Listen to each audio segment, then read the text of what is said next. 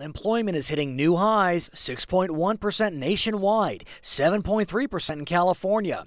Southern Californians are losing their homes to foreclosure at an alarming rate. Over 4,300 in Orange County were lost just in July alone. So given this economic malaise, we are looking anywhere and everywhere to save some dough. And the latest trend? We're shopping at consignment stores. You know, where you can buy and sell gently used clothing?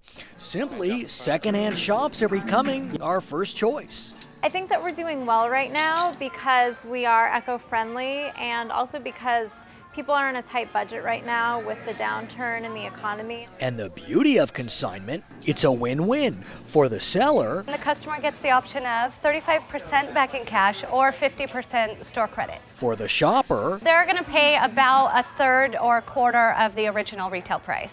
These are some of the hippest shoes around. They're called Miu Mius. In the stores, they would retail for $350. Today, at this secondhand store, they're selling for $33. And just listen to all the different reasons people buy and sell at secondhand shops.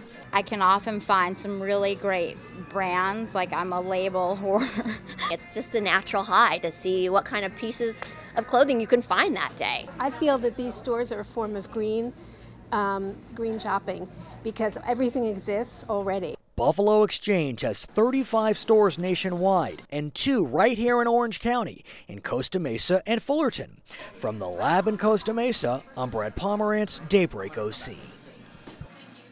No worries.